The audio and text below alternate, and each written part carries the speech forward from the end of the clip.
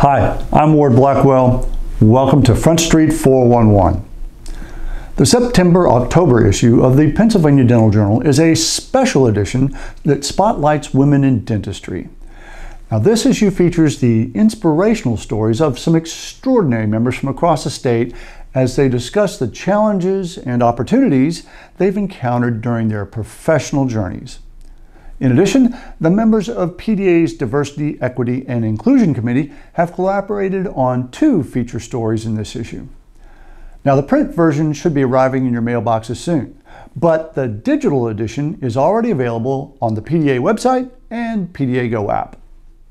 And speaking of women in dentistry, Dr. Marnie Oakley has been named Dean of the University of Pittsburgh School of Dental Medicine. Now, Dr. Oakley is a Pitt Dental Medicine graduate and has actually been working there in multiple roles for almost 30 years, most recently as the school's interim dean.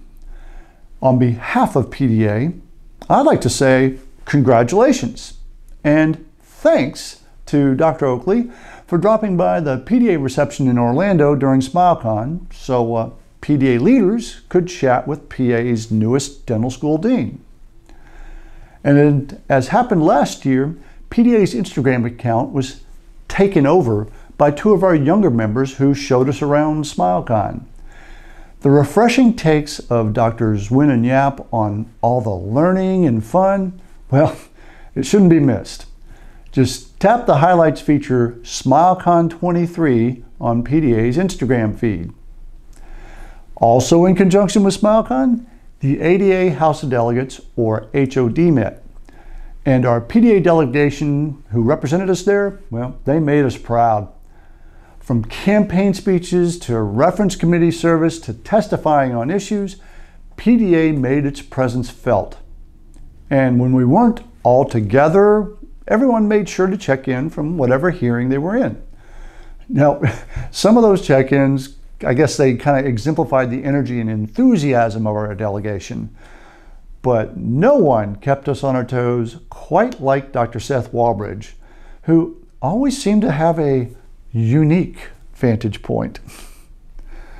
But most of the HOD meeting is serious work, and our group was all business when important issues were being debated.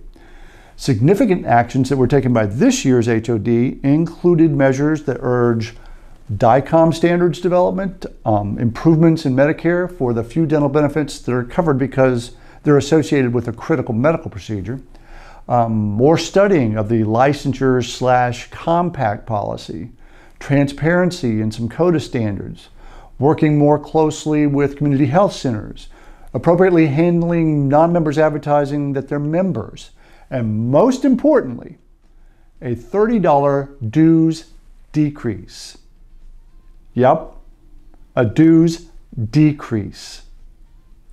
Now, I can't think of anything better than getting all the great benefits of membership you can get right now for less. So I'll just stop right there. Hope to join a lot of you in 2 weeks at the PDA Leadership Conference in Wilkes-Barre.